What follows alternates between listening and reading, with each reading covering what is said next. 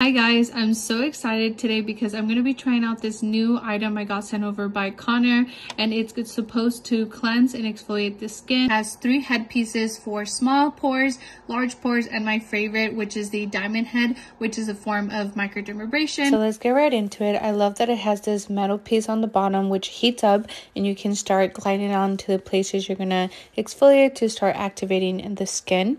These are the 3 headpieces, and I'll be using the diamond one for the microdermabrasion. And the key here is to go in a sliding motion. Try for it not to pick up so that way it doesn't bruise or give you like a hickey. Always work in upward motions and always avoid the under eye area since it's very sensitive, and you just work in small sections and it works and glides perfectly. And this is the final look. You're ready for the day.